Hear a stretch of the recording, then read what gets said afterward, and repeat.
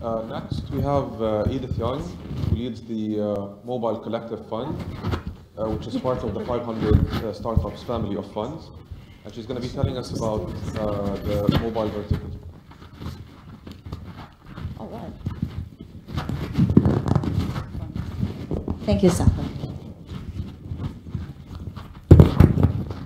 Hi, guys. How are you? It's a complete guide to evaluate a mobile startup. So thank you for choosing this room. This is definitely the better room, and that's why we're here. My name is Edith Yeung. I'm a partner at 500 Startups, running the Mobile Collective Fund. And before 500, I actually spent 10 years mostly in enterprise software. I started as an engineer. I was with Siebel System for about 6 years, and then Oracle bought Siebel. I was with Oracle, and then after Oracle, I went to Autodesk. And after 10 years mostly enterprise software, decided to get into more consumer focus. So spent the last 4 years, actually I started another company, which is a Sequoia-backed company, 150 million install, mostly on the Android. And then we actually sold it to a Chinese gaming company last July. And that's why when I decided it's time to do more investing, decided to do Mobile Collective, because the whole concept is that there's so much going on in mobile, and basically 100% of my LPs are people from the industry. And yes, I started my career when I was 3 years old, and that's why I still look like 25.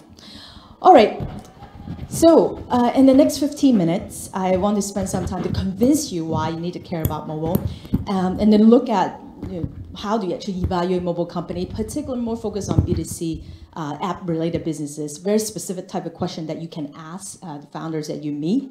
And then after that, some of the more specific tools that I actually personally use, and then we will end with sort of more cutting edge, what's some of the latest trends that I'm most excited about. All right, you need to care about mobile because mobile unicorn kick ass. And how kick ass? Well, there's over 105 mobile unicorn, and combined value is over 839 billion. As of Q3 2015. And of course, some of these are also public company like Facebook and Alibaba. There's a whole bunch of others unicorns that's not public yet that's over $1 billion or more. And what's also interesting with this particular study is 85% of the mobile unicorn either come from US or China.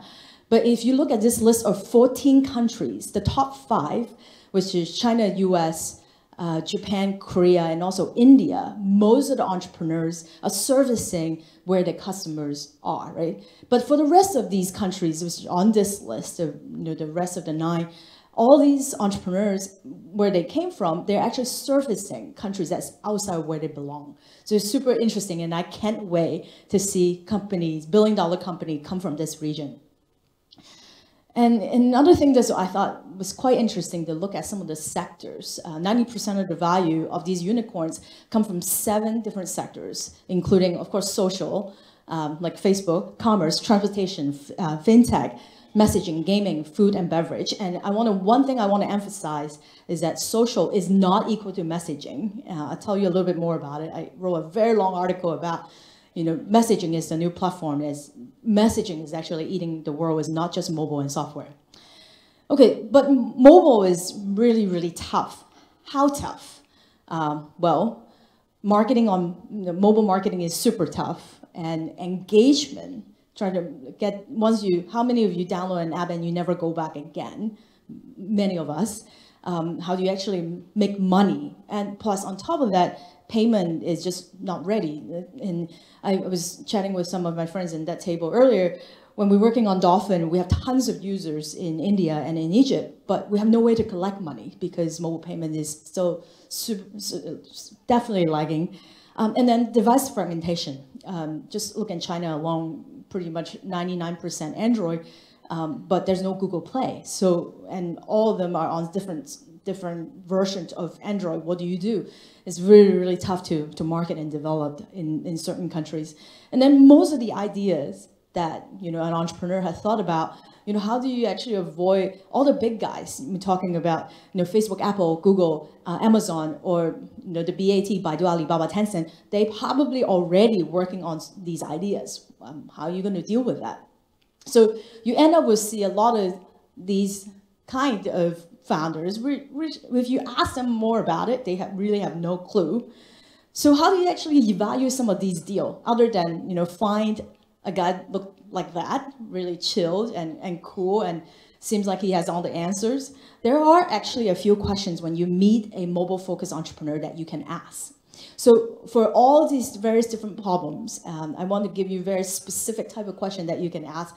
And by the way, different type of apps, and on these examples, I'm really focused on B2C. And I'll tell you a little bit more about other focus I have recently. But if you're looking at a B2C focus, app developers or entrepreneurs, even they may not know all the answers, they should test and think about some of these things. And if they said that my product is so great that I don't need marketing, automatically I will install. The first thing I would say to them, because you're lazy, not because your product is so great. You can put easily a few $100 on Facebook and Twitter and be able to test out what's your basic CPI, CPA. And if he doesn't want to do it, it's because they just don't, not because their product is so great and users just magically come. I definitely don't buy that. But at a minimum, you can look at, there's like all these various different ways, from cross promotions or app store optimization. Of course, if you have a little bit of money, you can do banner ad, like buy CPI, CPA type install for ad network. But at least the basic of app store optimization is completely free. So what's preventing you from doing that? And if you're talking to an entrepreneur and they have no clue what you're talking about, or at least you go down this list, they don't have a good answer, you can pretty much walk out of the room.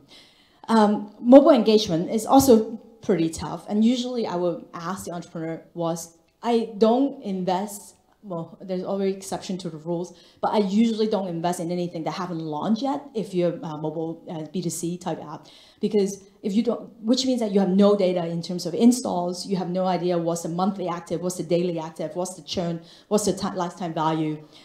This particular screenshot is the DAU growth for Slack. I don't know how many of you guys use it, but you can see at the beginning it's quite low, but that now the growth rate is just amazing. But of course, this type of app is very, very different of if you're looking at a dating app. Think about if you're a dating app, if it's successful, after a few months, that the user should not be using it anymore, right? So it really depends on what type of app that you're looking at. And sort of the ratio will vary in terms of install versus MAU, DAU.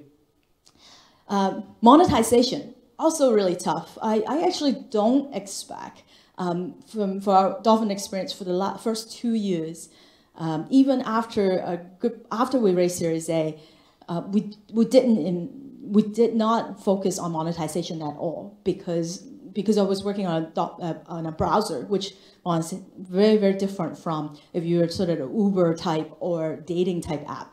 But still, if you talk to an entrepreneur, they should have some thoughts about they can either make money from, is it advertising, some sort of subscription? Are you going to try to drive install for other apps, which, by the way, for US minimum CPI, if I'm willing to push an install for other apps, most of the developers are willing to pay me from the range as low as $1 on iOS, or maybe 50 cents on Android, up to sometimes $10 during Christmas. You can make a lot of money if you're able to drive install.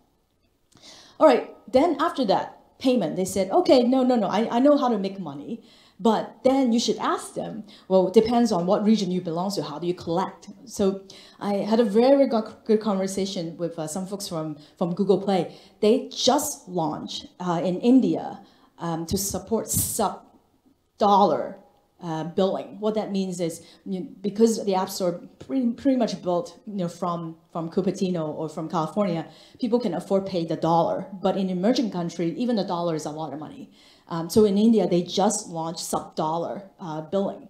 And these are things that are fairly new. But if you don't know that, how are you actually going to charge for that? And carrier billing is not, and Google is still working with a lot of carriers around the world to trying to improve their carrier billing.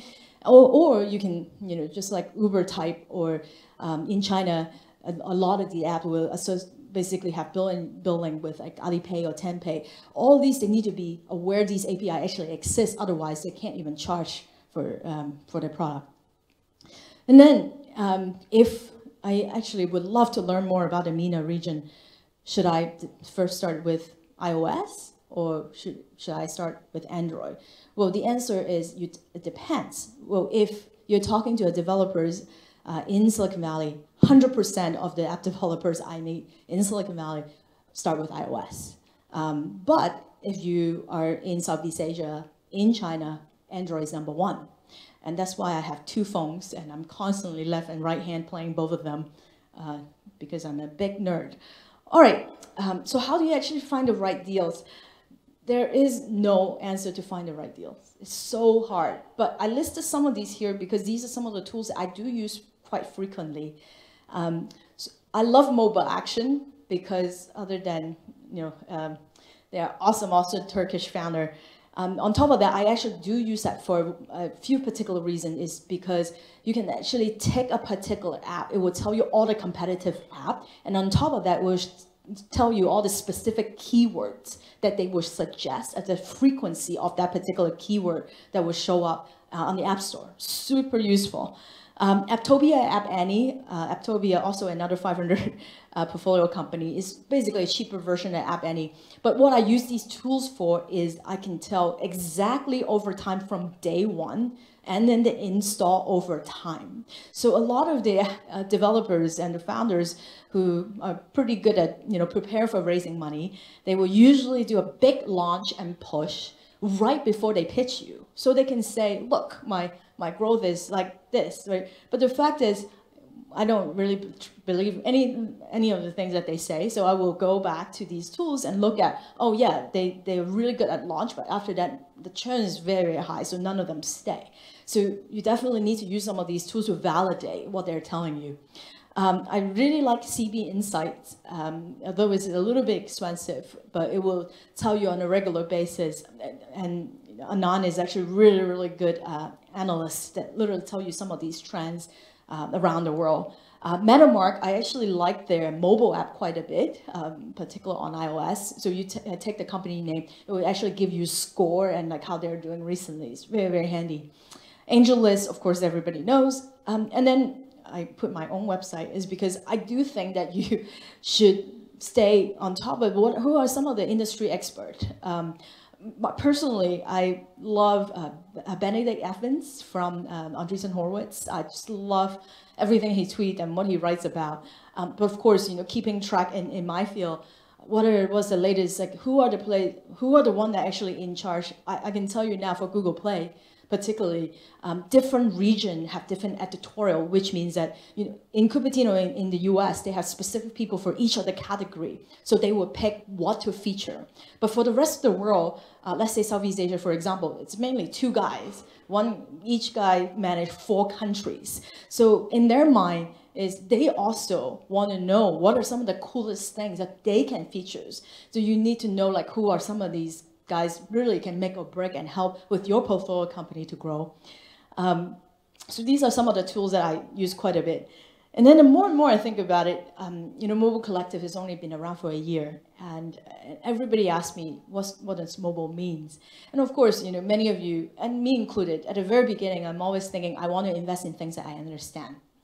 But the more and more I think about it, because I'm early stage, if I'm late stage or growth stage, it's a little bit different on how you evaluate it. But early stage, I should be looking at things that I actually are kind of scared and things that I don't understand. It's a really, really big shift in my head. So therefore, which means that I need to have more friends. I need to have more co-investors. And frankly, so for me, I don't know about how all of you guys run your fund. I have pick and invite specific expert who become my fund advisor. One guy actually early investors of Twitter and Square and many other Bitcoin company as my fintech advisor. And then Rob Chandok, which is a former senior VP of Qualcomm, who help me with all the IoT things. Friends are very important. And then partner up with industry experts. So I've been going after a lot of these Google Play editorial because I want to know what they're looking at. So think about if you're fintech, maybe you should think about like, what are some of the major banks, like what are they looking at? Maybe some of the corporate ventures, Christine is sitting in front, she have access to a lot of things that Intel is doing, right? You need to know what's going on in these major players, and and a lot of times they will announce publicly. You can read the press release, but still, it's good to have good friends. what are some of the top talents from your country? I think that the best example is Robin Li, Baidu, who worked at Google before and went back to China and started Google of China. How cool is that? There's a lot of amazing talents in the US, actually they're originally from this region. You should know who they are. And, you know, I don't think the Chinese are quite good at doing that, but many of like my friends around the world, they form various different groups in the US and think about how they can actually give back. And think about you can find a lot of your friends actually in the US right now, and you should pull them back to really do something fun in this particular region. And then I'm actually really big on investing in first clone of what you see in China or the US. I have done a handful of investment with Kylie in Southeast Asia because I have no problem, and I think that's why Kylie actually invested in Grab Taxi, which is basically cloned of Uber and Lyft. And then again, do your research, industry, your category. That's why some of these tools is very helpful, because you can look at mobile action and you know exactly, is this particular category even matter? Do people actually search on it? You need to know who are the competitors. At least when you talk to the entrepreneur, they should be able to tell you, these are my competitors. And on top of that, these are some of the other successful apps overseas that they are aware of. Of course, stay on top of the latest mobile trends. That's why you need to subscribe to my newsletter. And then invest in category leaders, not followers. I said that because some of my there's a couple of investments I have done, so the end of last year, they're having a hard time raising again. And I'm like, why? If I know what I know now, would I invest in again? It's have nothing to do with the company actually run really well. In fact, they're probably almost profitable. But the problem is they're like the 10th version of that category. So if you're early stage and you don't have follow-on downstream investors, your company will have problems. I'm not going into too much detail about evaluating people, but I think particularly for early stage, if that entrepreneur cannot be able to pitch, they will have a very tough time to raise series A, B, C, D, E, F, G. And it's not even about, are they great developers or not, or their product is good enough or not. It's all about them. And I can't emphasize this big enough. All right, I have 3 minutes left, so I'm gonna talk about 3 or 4 trends that I'm totally psyched.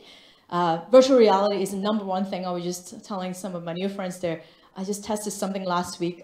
It's an eye tracking goggle. Anything that I see, it just blow up, and it's amazing. And end of Q1 2016 is when Oculus is going to launch, and Samsung, HTC, Microsoft, and I heard that Qualcomm just invested in Magic Leap. There's a lot of amazing things happening, and I think 2016 is going to be the tipping point for VR. IoT, super interesting. How's that related to mobile? Because all these things around us, it's all going to have low battery, Bluetooth chipset. All they're going to do is transmit information.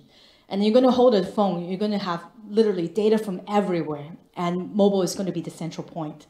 And there's going to be a lot of things happening. And frankly, I'm actually going to spend a whole lot more time in China because that's where most of the manufacturing is happening. Esport. Did you guys know that there's actually 27 million people watching League of Legends and versus almost 20 million watching the NBA finals? There's a lot of money going on in esports, and very exciting space. I absolutely think that messaging is eating the world. This is an article I put out 2 weeks during Thanksgiving week. Basically talk about all these various different B2B use cases that's happening on WeChat. And I think that Facebook and WhatsApp have a lot of learning to do and copy these guys and think about how you can actually leveraging messaging platform. And then I think the next 5 years of mobile innovation is actually going to come from Asia, not Silicon Valley.